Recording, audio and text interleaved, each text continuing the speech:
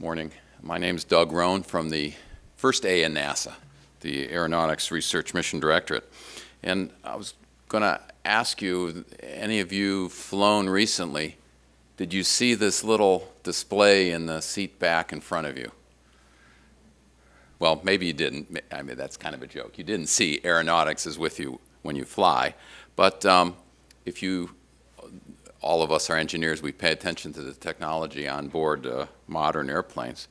And there's been a long line of innovation and overcoming challenges with our partners, NASA's role with the partners. We recently celebrated the 100th anniversary of the NACA NASA continuum when it was the National Advisory Committee on Aeronautics. But my point is that with our partners, NASA Research and Development has overcome numerous challenges, innovations, put things into practice that are with us when we fly today.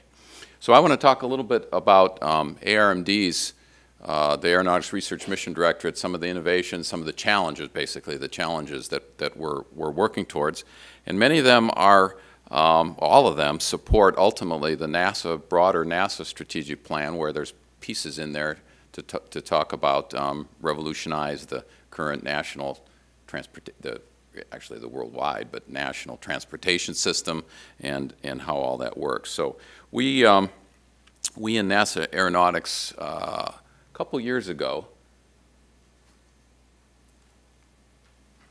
I'll do it that way, embarked on a kind of a planning, strategic plan development, and I'm going to talk a little bit about some of that internal process thing, just to set the stage to describe some of the challenges.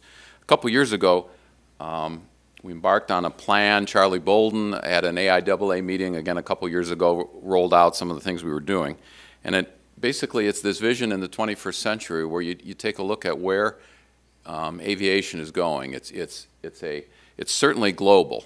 There's growth in the Pacific Rim countries. There's growth in the middle class in some of those countries. They want to travel more, just like we in North America travel a lot. It needs to be more sustainable, and the environmental demands as well as just economic demands to make that community stable. And then transformative. We've had, we call it tube and wing airplanes for those last 100 years. In the future, that may not be the model, that may not be the technologies that are all brought together. So in that vision of that future of aviation, at least in the 21st century, found that there's basically we talk about these three mega drivers. It's global mobility, environmentally responsible environmental challenges, and then the convergence of technology. And by that I mean we're used to doing computational fluid dynamics. We're used to doing combustion, propulsion, structures, materials, kind of the aeronautics world. Well, there's a convergence going on with other energy devices, communications, networking, things that will change. And I'm going to talk about some of those challenges, what will change the world in the aviation world in the future. So in that process, we came up with these three, we call them, or six, strategic thrusts. And again, I'm setting the stage for really where some of the challenges are. And we talk about safe, efficient, global operations. And if you can read that, this enables kind of the full next gen. FAA is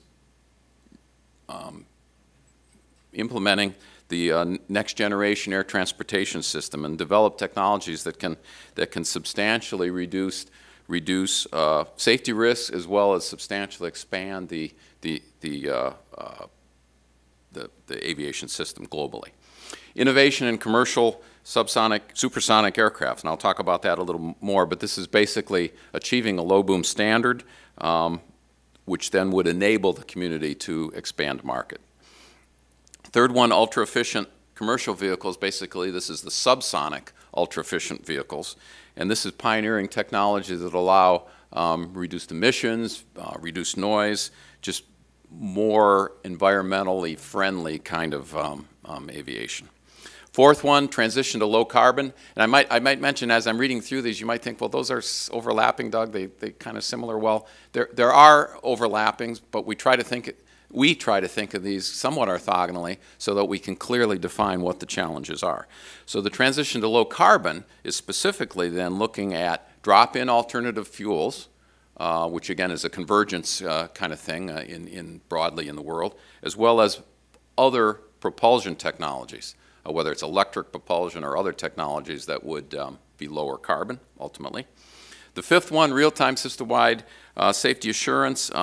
The National Air Transportation System has been built. It's the safest transportation system. It's been built on knowledge of things that have gone wrong in the past.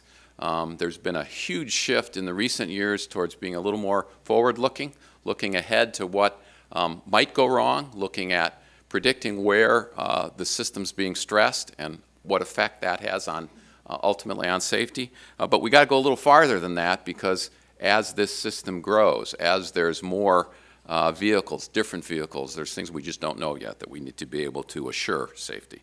And then finally, the sixth thrust, we titled it Assured Autonomy for Aviation Transformation. And actually, a lot of this is not unlike, I think, what some of the planetary missions or other needs in NASA have, and that is that the application of autonomy directly impacts what's going to happen, or what's possible, what's the realm of possible. Think about some of the companies that are currently not aviation companies, but maybe in the future, companies like Amazon and Google and UPS and others that are actively looking at delivering a package to your doorstep with an unmanned aerial system, with a drone, dropping it off in your backyard or on your doorstep, or imagine taxis and Uber type vehicles flying down the street here, you know, at maybe 5th story level or maybe 10th story level, flying around DC or around Manhattan. You can imagine, yeah, it's a little scary, but you can imagine autonomy. Autonomy can help there. The analogy for autonomy that I always think of is in Star Wars. You know, Luke had R2-D2 back there, and you know it was helping him out. So things like that can happen. All right. So again, I'm delving into some process, but I want to set the stage for other things. So we've been looking at this model of this continuous loop. Where here over on the left, those 6 thrusts that I just talked about, we've planned those, and the key word here is the outcomes. And I keep saying I'm going to get to it. I will. The outcomes are what are important. In the top, we've developed roadmaps. These are research roadmaps that enable the outcomes, which are community-based outcomes that we've worked with the community to define where we want to get to. Those roadmaps then guide our internal research planning, as well as identifying where we need innovation to overcome challenges. And then the actual delivery of the results, the performance of what we've done, and our involvement with the partners, because NASA Aeronautics, another thing I like to say is other than the airplanes that we use for research, we don't build anything, we don't operate anything, and we don't regulate anything. So our partners, the manufacturers, the airlines, and the FAA are our customers, and we have to be very, very tight with them in performance and then in actually defining and feedback, are we doing the right thing? So that feedback then will enable all the benefits that come out of the 6 things that I was talking about. Okay, so we've gone one step farther, and this is a little bit of a advertisement here. If you look at the very bottom of this slide, we rolled out the plan. Actually, Charlie Bolden talked about it a couple years ago at an AIAA meeting, and I forgot to mention on one of my earlier slides on the NASA Aeronautics webpage, a copy of the strategic plan. It's an earlier draft is there, but in a couple weeks at AIAA Aviation 2016 on the 14th, I believe that's the right date, Tuesday morning, here at the DC Hilton is the large AIAA conference, and the entire morning folks from NASA will be going over these 6 roadmaps. But what they're going to talk about are community outcomes. Again, we kind of laid this out, but we've vetted it, we've worked it with the community. Benefits, capabilities are very important. My slide here doesn't say much, but that's really key to the whole story. And then over on the right, research themes. I mean, this is classic. We've got an outcome we want to get to. What's the research theme? And then what are the barriers? What are the challenges? What are the specific technical challenges? What are the broader challenges that we have to overcome? And in my red bubble there in the middle, I just want to say that those barriers are the things that then NASA is tackling. And we've invited, and we have, partnership with all those folks I've mentioned, the OEMs, the operators, and the regulators, to work with us on overcoming some of those barriers. But they're not all currently funded. And what I'm going to talk about on the next couple slides has a pretty broad range. As you see, our outcomes span kind of 10-year increments from the next 10 years, 2015, the next 10 years, the next 10 years after that, and then well beyond 2035. Okay, so if you look at the Aeronautics Strategic Implementation Plan on the web, that was a draft from a year ago. We're updating the actual outcomes, but this is a list of all. It's kind of it's a 6x3, but the third thrust actually has a couple different outcomes. But it's in those 3 time frames, the epochs or whatever of outcomes by thrust. These are a little less specific, maybe than what we heard from the other mission directorates, but they still characterize kind of that broad challenge, and they're very challenging things. Many of the things in the left column we're already working on, but they're certainly not solved. We NASA research with our partners, we're working on really all of these boxes in here, but as you move to the right, of course, less and less investment in the really far-term things, but it's not like we're going to wait until those years to actually research them. So let me talk about, I've got a bunch of slides so that you can actually read the words there, and I'm just going to step through those and give you a feel for that. So for the first one, safe, efficient growth in global operations. As I mentioned, the current system is safe. It is efficient. Well, mostly efficient, of course. But NextGen is the focus for the modernization of that system, and what we're trying to do here is to be able to achieve much greater capacity, greater efficiency, and maintaining or even improving safety or any other performance measures. And that's all in the face of growing demand. I talked about worldwide demand, possibility of commercially successful supersonic vehicles in the future, the possibility of thousands of drones. And oh, by the way, we often say UAS, unmanned aerial systems. Well, in the paper you read drones, so a lot of people in NASA have just given up. Drone is kind of a negative word, but hey, whatever floats your boat. I'll call them drones, I'll call them UASs, whatever. But in terms of in that individual domain as well as integration beyond domains, that's what I'm talking about. That's building that broad view across all capabilities. Kind of in the middle range, the 2025, this is beyond what FAA is currently modernizing. This is the full kind of the beyond NextGen that talks about gate-to-gate, using an acronym here, TBO, that's trajectory-based operations. Gate-to-gate. Simple example, you know that when you fly, often the aircraft pilot and air traffic control negotiate. They level off and level off and level off in the landing, or the same thing in takeoff. Well, that's less efficient than just kind of shooting straight in. Just a trajectory-based operation is much more efficient. So it's being able to do that, can't be done today globally and broadly, but being able to do that. And finally, out on the right, I mean, this is autonomous trajectory services. This is the ability to do it in a way that's much more efficient. So those are kind of the outcomes that the research that we've talked about would enable, and like I say, we've got partnerships.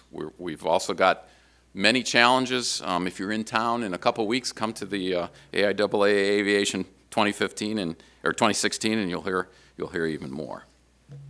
So the next one, Strategic Thrust 2. This is one, innovation in commercial supersonic. There's actually an international community. There's a number of companies that are actually interested in. There's a potential for a market here if, from the studies and from what we've heard, if overland supersonic flight was allowed. Currently, the rules are no boom over. I forget what the rules in Europe and U.S. are different. One of them, it's no supersonic flight, and the other one's no boom.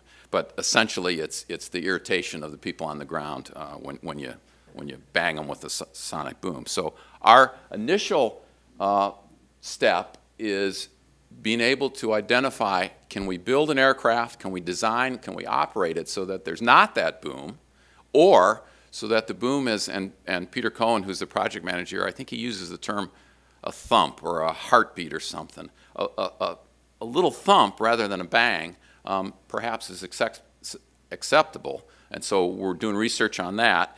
And with the international civil aviation authorities, ICAO, standards could be developed then that would then allow overland sonic boom or overland supersonic flight, which then would enable the ability of the community then to further innovate and expand that as a new market. That's kind of the near term. Our look beyond that is once that low boom kind of standard is there, okay, then now it's kind of one at a time. Now we look at, well, what does that mean for emissions? And much of the work that's done in subsonic aircraft propulsion can be applied in supersonic. And then ultimately in the long range, really it's increased the utility. There are people that want to fly faster. You want to fly across the Pacific Ocean and not make it take a long time, and enable the market growth with all those capabilities. Okay, so that was kind of the top level, what we're calling the outcomes for thrust 2. For thrust 3, we kind of split it into two pieces because in the commercial world, there's really two main thrusts right now. The top part here is essentially transport aircraft. The bottom part is vertical lift. Subsonic transport, long haul transports, what Boeing and Airbus and many of the others produce today. That's going to be the backbone of global or even domestic air transportation for years. It's going to be the backbone, but it probably won't last forever. And to be able to sustain the growth of those, we need both in terms of economic as well as quality of life, we need to be able to meet those economic and environmental demands and put us on the path, as I say here in the first time period, on a path to a fleet-level carbon-neutral growth. And that's been an ICAO an agreement to ultimately get to, and I forget all the dates, but carbon-neutral, and then in that middle time frame is to actually achieve fleet-level carbon-neutral growth relative to the time period we started with. And then finally, in the 2030 plus, is actually enable the community to transform their capabilities to have a 50% reduction in the fleet-level carbon output. So there's some. Now you might say, well, Doug, you've been working on aircraft efficiency, CFD for the shape of the aircraft, propulsion. Been working on that for 100 years. Well, we have, but getting to these levels is really a tough problem. So there's plenty of challenges there. Can high bypass ratio turbine engines, jet turbine engines, do it? Of course, but there's significant advancements needed in many of the pieces parts.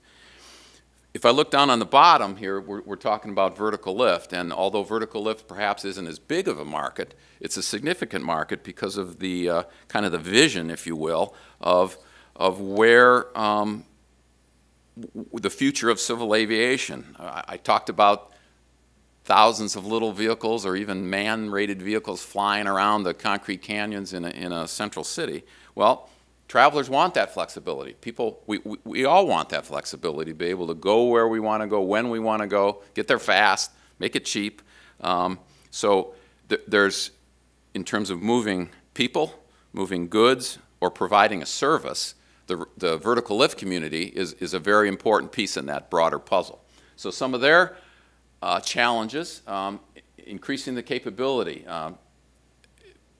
both in terms of economics, efficiency, and noise really are the buzzwords there again. Economics, of overall efficiency, and noise. So in the kind of the near term, it's all about reducing operating costs through that increased capability. In the middle one, it's expanding the markets. If we can introduce new configurations, it will expand the markets to give us that additional mobility. And then finally, in the out years, it's just broader, fuller spectrum of vertical lift vehicles that provide all the services that you can imagine. So,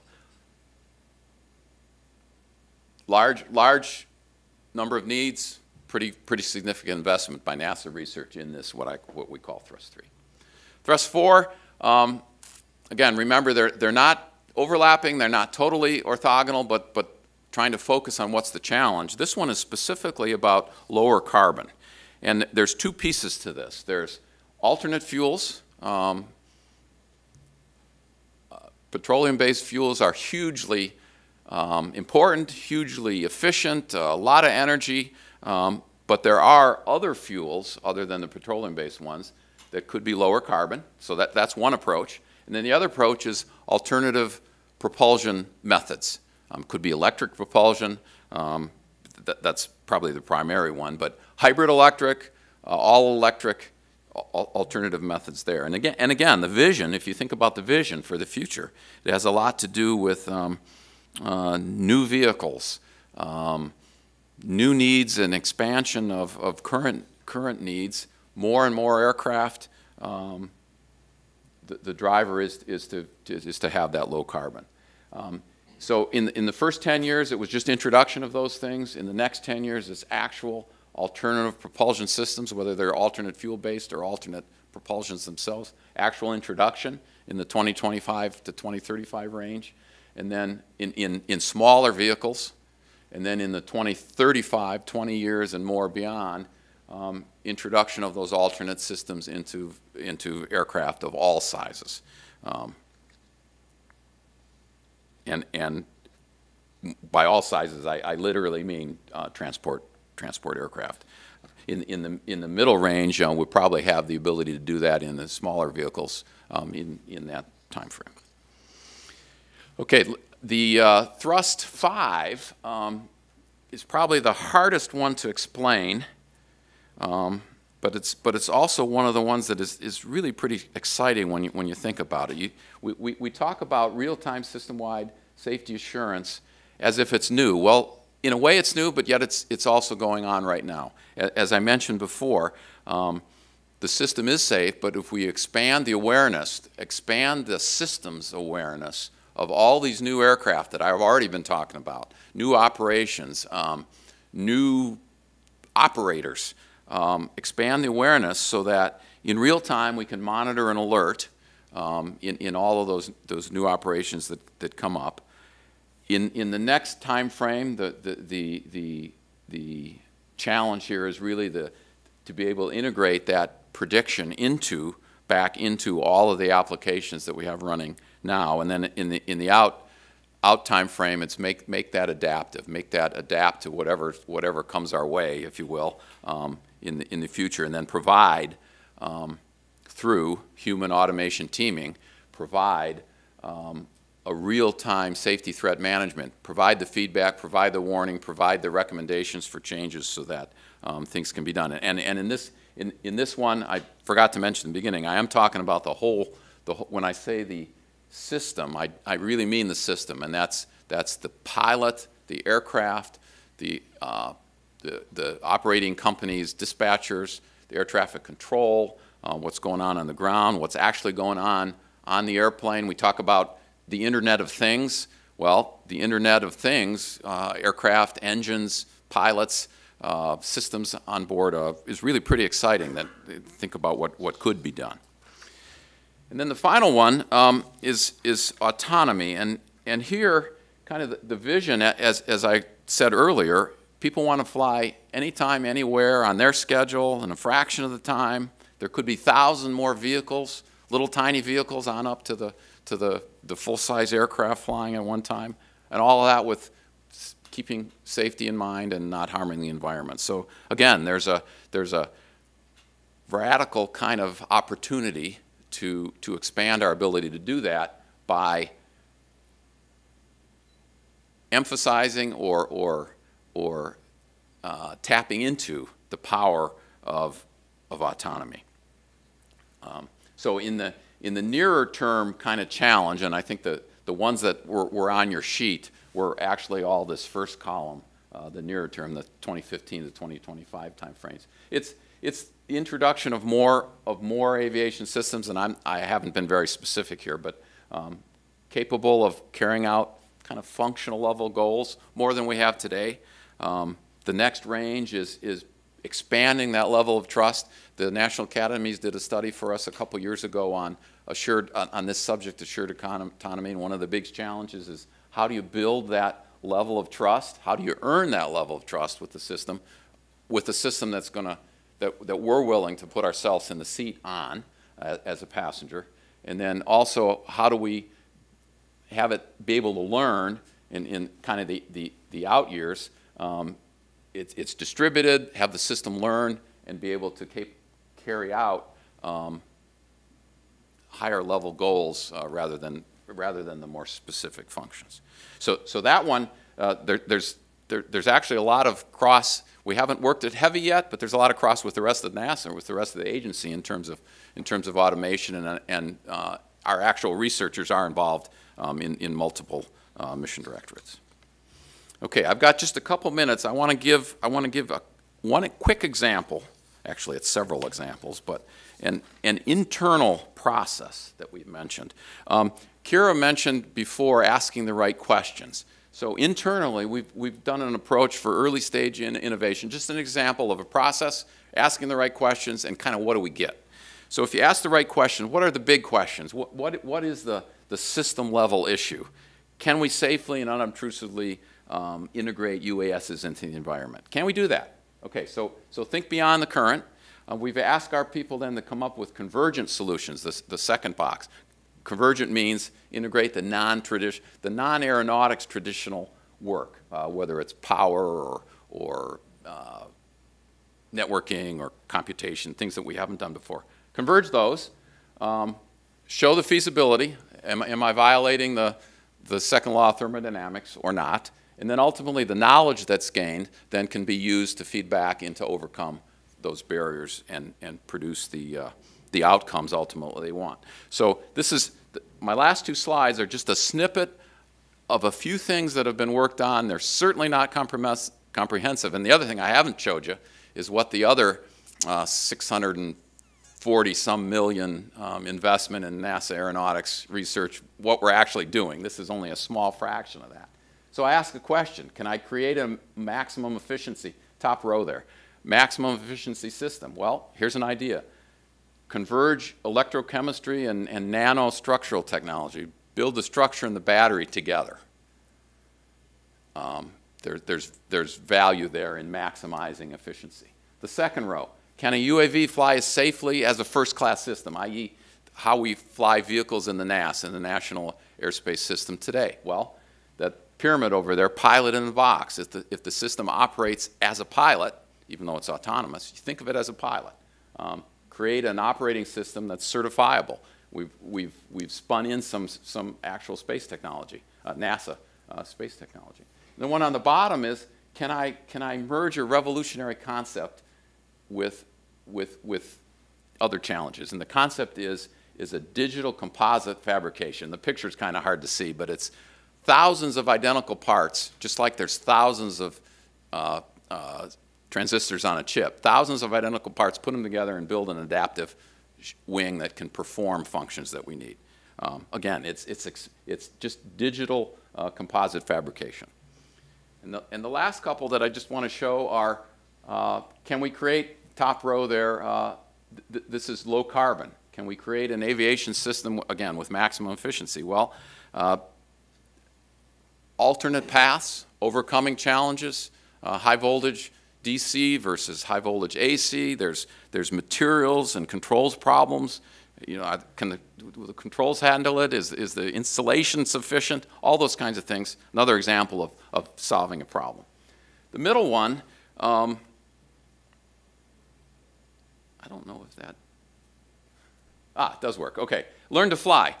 Granted, a bird is, you know, built when it hatches from the egg. It's got wings and feathers. The feathers grow. It's got wings, and you know it's going to fly. Well, we don't know for sure. That particular bird has to try it, has to play it. So play with it. So the idea with us is that we'd take the current paradigm, which you can't quite see there in blue, which is ground-based testing, wind tunnels, build the structural model, build the control laws, test the heck out of it, with a new paradigm that's learning, like the bird. The bird already has wings and feathers, but the bird learns how to use them.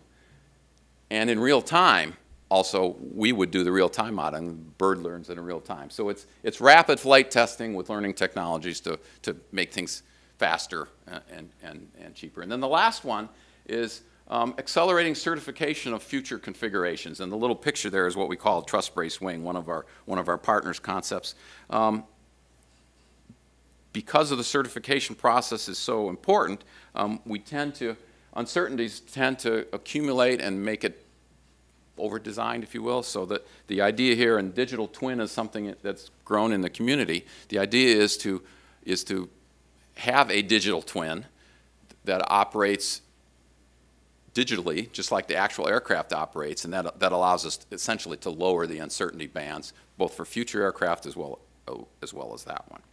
So those were just real fast, a few examples. I'll take any questions from you.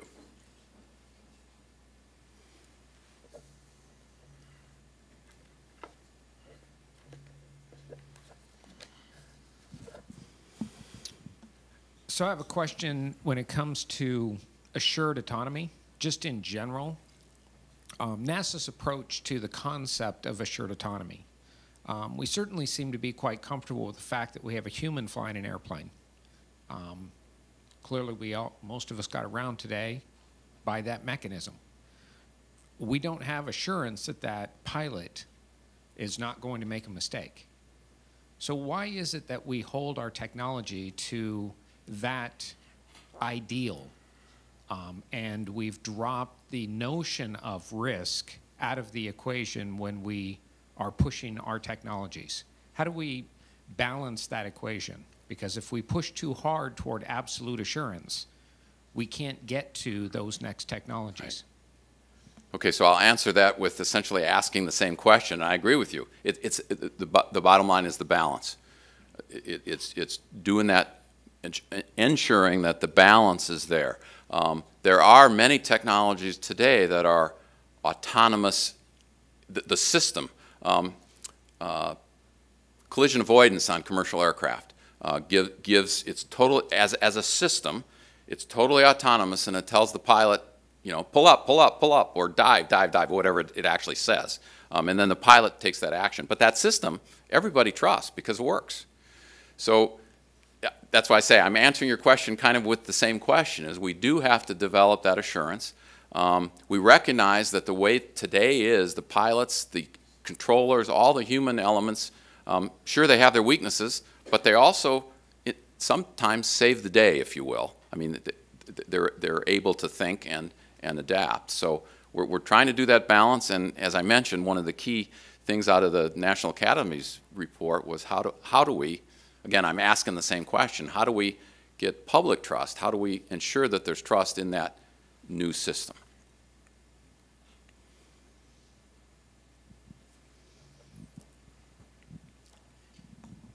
I'm going to try to augment that, sorry. Sure, sure thing. You made me think, I'm wondering if, can the human better identify that they made the mistake? Can, you know, I'm sure autonomy, you can do fault diagnosis, fault detection, isolation recovery, but when that fault is that system that's supposed to make that, can they recognize it and adjust for that, where the human can in most cases? And the other one is the human learns to fly over their experience. Are we there yet on the autonomous side? But fantastic question.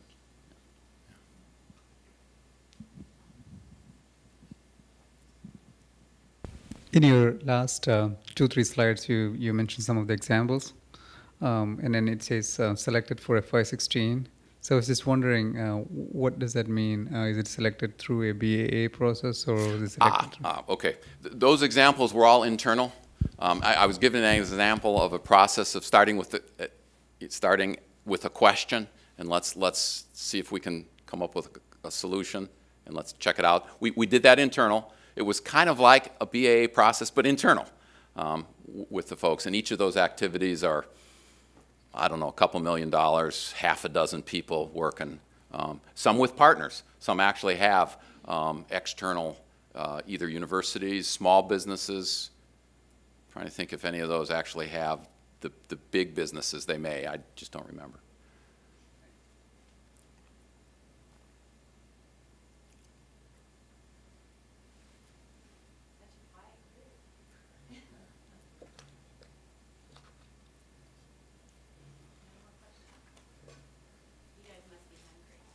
Okay. Okay, again, thank you. Thank you very much.